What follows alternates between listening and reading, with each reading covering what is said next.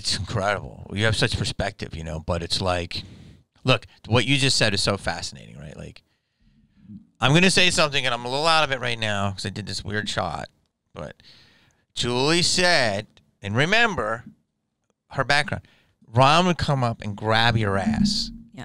And you just took agency over yourself. And you're like, hey, man, don't fucking do that. It wasn't even that he grabbed your ass. You see the first thing you said? I'm married. Not don't grab my ass. Right. So people will come for you and say, why don't you address the grabbing of your ass? And not that it's okay, and not that, and not any of it. But there is a time up until the great of 2017 where, and again, none of it was okay. But Hollywood is now that was over the line. Now, lucky he got a cool chick, and don't come for me for that. Meaning that somebody who can just say stop it, and you can push him away, and say to him that's not okay, yes. And that you're crossed a boundary. And why would you do that? But yes, but you let it go. It's gone in 8 minutes.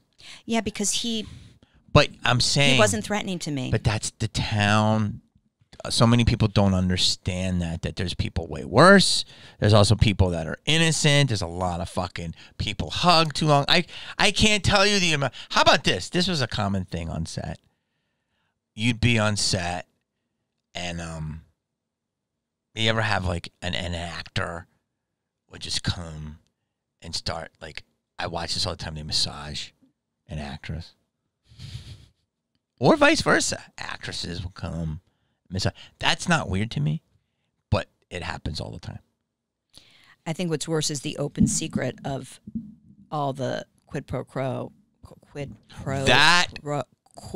Yeah. Oh my goodness. Quid pro quo. There's a reason I can't say that Quid pro quo, which is what? Which is, I'll do this for you if you do this for me. And that is a much more, and that's kind of the whole Harvey Weinstein thing, is I'm going to give you a part if you give me a blowjob, and I won't do this for you if you don't do this for me. And for some reason, that to me is much more, because I think it still happens. It's just probably more subtle now because people have to be more careful. But I still think that's the real. Well, let's start at our baseline at rape and assault is bad. Yeah. Okay, so let's start there. We both are on the same page, okay? But I'm just saying, him grabbing your ass right there, that's like a second-degree rape in people's eyes, right? And you're just like swatting away, right? I'm just telling you. Yeah. The goalpost has changed. The goalpost has changed. So let's just go back. And I've had female producers do that to me. I didn't think twice of it. It was a compliment. You know what I mean? Right. So let's go back to quid pro quo. To me, it's what makes it really bad is that if they do it and there's someone in power and then you can't say anything and God knows what they're going to do next and you have to stay silent, that is the... But you're not talking about assault. You're talking about a contractual unsaid said. Yeah. So you're saying is the guy's like, and we'll just usually this is how it is, a guy, which I've never been involved with any of this shit. I always just thought you audition. You know what I mean? And I'm also not a young ingenue, but don't think gays didn't like me. You know what I mean? It was a twink moment in my career. And so, but again, like anyone who did, that wasn't my path, you know? I've never had anything weird happen to me, but there's definitely flirting from all sides, right? So, and plus I was just funny. I could just disarm people, you know? What you're saying, I want to take your take on this because you are a director, right? You're an actress too, but let's just say you're a director and a writer. And you got this guy. Okay, have you ever in your mind, when you're married now, I'm going to go here and figure this out. Have you ever said a guy, he's got 2 scenes in a movie, and you're like, man, you're not terrible, but you're not great, but you're not known. If you just lick me for about 12 minutes. Wow, that's a long time. I'm going to get you that SAG card. Have you ever thought of that? I mean, that's like me thinking of, going to the dog park, opening up the trash can, and eating a bunch of shit. Who's the trash can? Like That's the situation. That's how crazy that is. Okay. Like, that is so crazy. I have to tell you something. I don't know why my mind went to the dog park. It's always with the dog park with you, which because I got so much to say about this, but there's a really funny female comedian, and she was going back on the road. I'm not going to name her name, but she was so educational, like a top 10 moment in my life.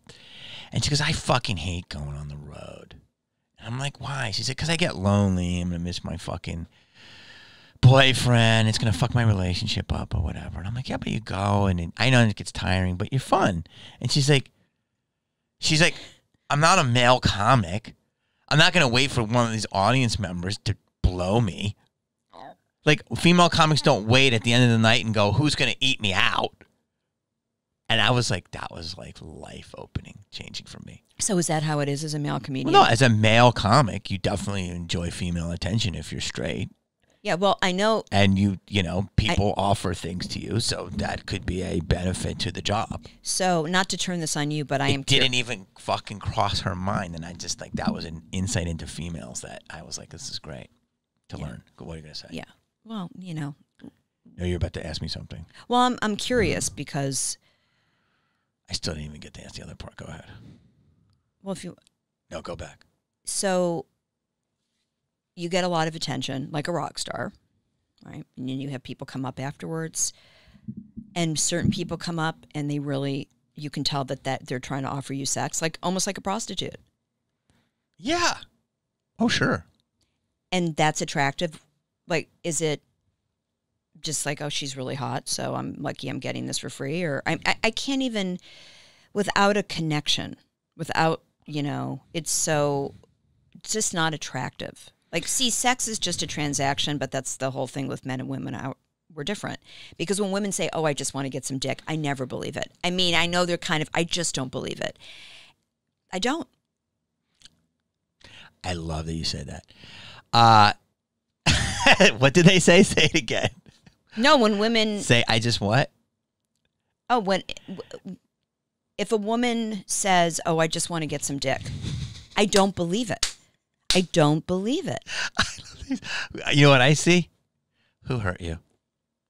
Who hurt you? Because my girlfriend, which took me a long time to say those terms, hit me to this. You and her, we get along like two peas in a pod. Sapiosexual? Yes. Oh my God, you were the first person. Sapiosexual. Yeah. So she's literally has to be like you're an amazing piano player, or you're in the same mindset, or you're connected through either laughing at the jokes or your intellect, or your kindness, or there's just like 4 or 5 things that you're just connected to this person, and that will get you juicy. Yeah, and it's not even sexual. It's a connection of like a bond, and then sex is the byproduct. Right, and then the sex is really good because explosive. It comes because it's otherwise actual love. It's actual love sex. Yeah, which I learned from her. Oh. I know. I never really because I want to go back to what you're saying, and that's the truth. Like, I'm so happy to hear that. Yeah, I mean, it's crazy. It's crazy. I can't even believe I'm talking about it, but that's what that is. And sapiosexualism from her and from what you're describing is you literally are just like hugging and holding each other because you enjoy this person so much, and then fucking you end up having sex. Like, but it's not even. It's like it's literally a one union thing. Like, as nobody's doing it at that person, which is, a different thing. But listen, there's 25 podcasts, what you're just asked, but the difference between men and women, until you really meet somebody, and I've lived, I'm doing this almost 30 years, so, and I went from, having like a girlfriend in high school going to second base to like nothing for a while, and then being a funny guy in acting class. And even that was like, I got attention, but maybe a little fun, but not all the way. And then all of a sudden I'm starting to get fame, and then I never had doing it that. You know what I'm saying? So to answer your question is, that's how different men and women are. Is men literally want to catch a nut, Mm-hmm. and women want to love a nut. They don't even. It's like your vagina. And this is why I have a whole thing with the new like empowerment of women and talking. They talk like they think dudes talk. No dudes talk like that. No dude's worth your salt. You know what I mean? Like, you know, pimps in the game, and I mean that with the most respect. Like guys that you would find attractive, none of them ever talk like that.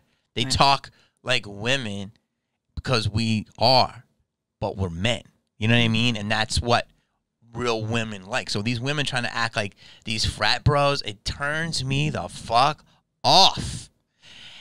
Class is out the window. Bring back Elizabeth Taylor. Yep. And, you know, you just said this. So it's like, you can't, when a woman says, I just want to get some dick, I love that you said that because I agree with you. I never believe that shit. Yeah.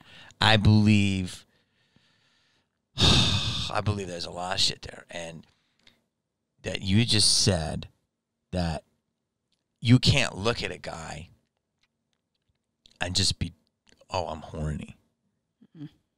And there's going to be pushback on that.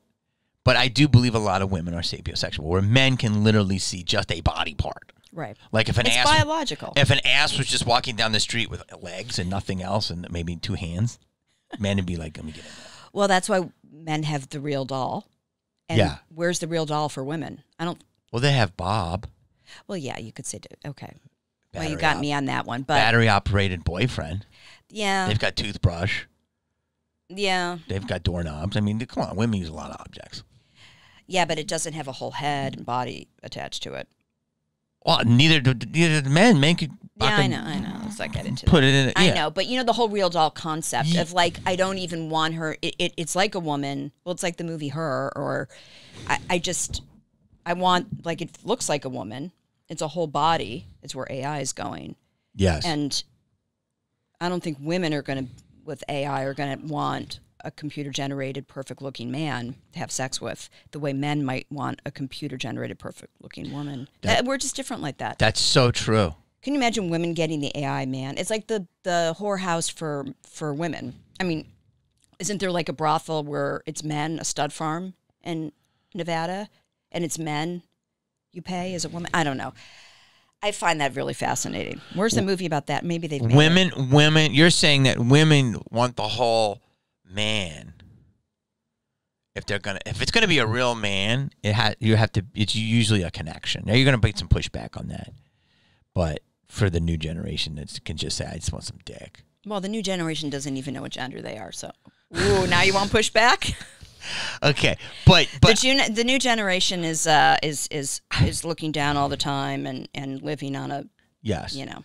I have 2 questions though. You can cut all that out too. No, I'm not. It's the best stuff. I wanted to go back to, because obviously we're starting at the baseline that rape and assault is bad. All right. We're also on the baseline that we don't have an HR in our business, that we're getting one now, and now we're overcorrecting. But we're also getting we didn't have an intimacy coordinator on our. You know who our intimacy coordinator was? Her. And you know what? It was a female director. You know, I just think she's a great director. She happens to be a female, and who was a great writer. Thank you for saying that, because I hate the female director. I do too. I'm telling them for them. Yeah, no, I know, because the whole thing that female goes before the word. That shit. It's like but you were just a great director, and you closed the set when you wanted to close the set, when the actresses felt comfortable, and the actors, you treated us the same, you know. So I'm gonna get to something, but before I get to that, with the transactional thing, there are people that are doing this, but on the consensual part, the crime part is already terrible. We already get that. The consensual part really bugs the fuck out of me, because I think that the people doing it and the people getting it, I don't know who's more guilty. Because if you're, again, call me a name, let's just say young actress, and you are like, I'll suck this dick, I'll S this D for this role, not on my merits, but on my mouth, which is its own merit. And the producer, you're like, that's fine, I'll get through it. And he does it, and it's all consensual. in a way as bad as that guy. Because you're skipping the line for what? Right. And it's like you're taking, you know what I mean? Like, and it's, you can't stop it, but I'm saying that people don't talk about that enough of like, I feel bad. Be good at what you do, but you can say that's what I do. You know what I'm saying? Did that come out right? Yeah. Well, it actually. Because then they'll say the power dynamic. Yeah. Some fucking mouths are powerful. You know what I mean? It's like you've heard this. There are people. God, how can I say this? I'm just gonna say it. I'll figure out if I edit it. There's I don't want to say it. Very big, successful legacy star who did that once or twice to get in, and then became an Oscar-winning person. Who was that? A woman? It was a woman as sexy as fuck that you would never have. Is it Sharon Stone? Yeah. Because I've heard that. Yeah, but I don't want to say that. But, you know, maybe she said it. I'd like to have her in a pot. But if it's even true, but if I've heard it. But the way she owned it, she said, listen, I wasn't getting on. I was hot. Did one. Boom. But she had the talent, the looks, the charisma, everything to back it up. But she admitted it. So I don't know if it's true. So I shouldn't speak on that. Well, if she said it, I mean. I think she said it. But the bottom line is, I'm saying it's like we have to have all or nothing. Either people are trading favors sexually and it's fine, or not. But you can't just say the producer who's a creep. How do I say it? Does it sound like I'm defending creeps? Because I just find that, like, I just see it a lot. I just see, like, girls sexualizing themselves. But they're like, I'm an actress. And it's like, you know, I can tell you fucking difference. You know what I mean? Because I know real actresses that have never fucking turned a trick and are amazing and very successful. It's just, yeah. Well, I'm sure it's not just in Hollywood. I'm sure it's in other fields Oh, it's too. in academia. Yeah. Trust me, I know this. I've been medicine. I've talked to this in many circles. So